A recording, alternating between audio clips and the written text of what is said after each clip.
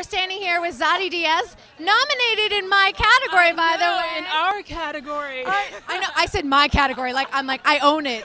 You do own it, though. You pretty much own it. No, I don't. And Steve Woolf, you guys are both from SPwrite. We've had you on the web files. Yes.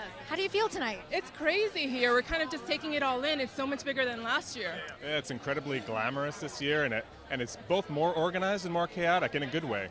And you guys won Best Hosted Web Series last year. I mean, that's a huge honor from the get-go. It's great, I mean, to be kind of like experience the first Streamys and see how it's all growing up. I think it's such a great experience. It's kind of seeing your little baby, not our little baby, but kind of seeing a little baby grow up.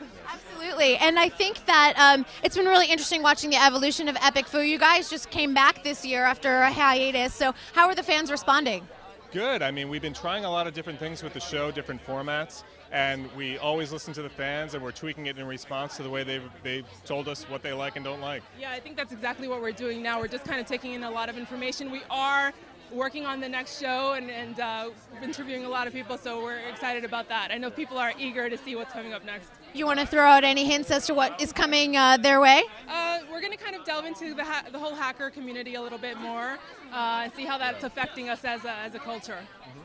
Very good. And what do you think the thoughts are on our category tonight? You know, as long as I'm sitting there with you, Kristyn. That's nice. Hollywood. That's such It is so Hollywood. We're such good friends. We love each other. No, but you know, honestly, Zadi, I'm very inspired by you, and it's not insincere. It's totally sincere. I've written about it. So, but you know, and I always feel like we girls have to stick together. Exactly. Yes. I think that's a really great point.